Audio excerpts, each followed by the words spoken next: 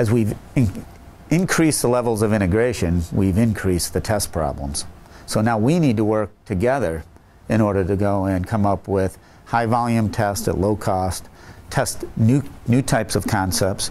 The ways we're integrating today are different. It's not just about putting everything on a single die at times, it's how you slice different parts of the system on multiple die up. The levels of interconnect can sometimes be truly amazing and therefore create massive test problems. Each step along the way, you have to work with your ecosystem partners to solve the new technologies coming forward. And that could either be due to memory technologies, due to new classes of integration or interconnect, many different reasons. We got to act as partners and work as partners.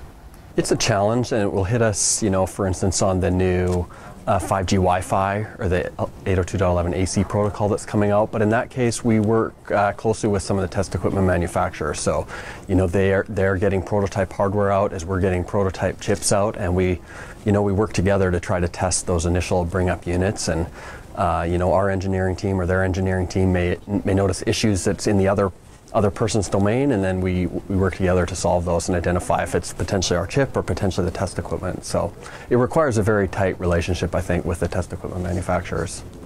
Design for testability is some design engineers, they laugh about it, but it's actually becoming probably one of the most important skills we have in our design community.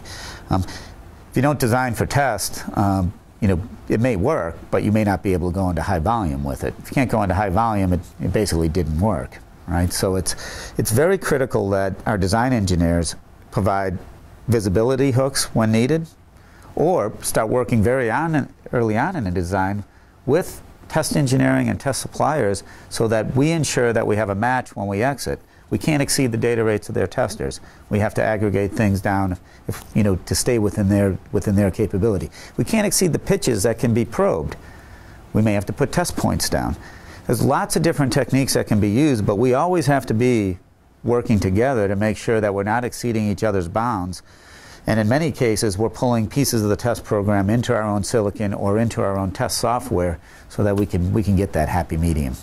We work with multiple fab houses, so we have supplier diversity, and also if it doesn't work with one fab, hopefully another fab will solve some of the technical problems to get our solution to market.